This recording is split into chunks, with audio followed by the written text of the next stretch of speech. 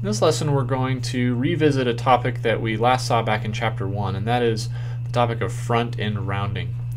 Now remember, with front-end rounding you're going to estimate an operation by rounding each number to its leftmost place value. Okay, so I think the first mental hurdle to make sure you overcome here is the desire to want to round both numbers to the same place. Okay, they do not need to be rounded to the same place value. So for example, I have 1.95 minus 0.548. I'm going to round this number to the nearest whole, because that's its leftmost place value. And I'm going to round this number to the nearest tenth. Simple as that. So if this is my rounding digit, this 1, the one next to it is a 9. That tells me to round that to 2. I could put 0.0, but it's not necessary at this point because it just rounds to 2. And then minus, well, this is a 4, so I get to leave the 5 alone and then 0 everything else out. So that just rounds to 0.5. So I'll go ahead and set up my vertical subtraction here. 2 minus 0.5.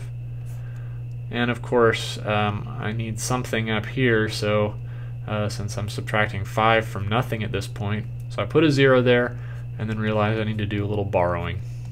So 10 minus 5 is 5, 1 minus 0 is 1, so my answer of course is 1.5.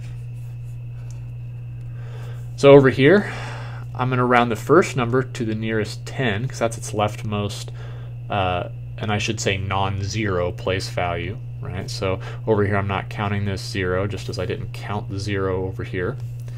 And then this leftmost non-zero place value is the tenths place. So since the digit to the right of my tens place is a 4, I'm going to leave my tens place as a 4. So that'll round to 40. And then I'm multiplying that by 0.9. I rounded that 8 up because the number next to it, to the right of it, is bigger than 5. And so then I multiply these, 40 times 0.9. 9 times 0 is 0.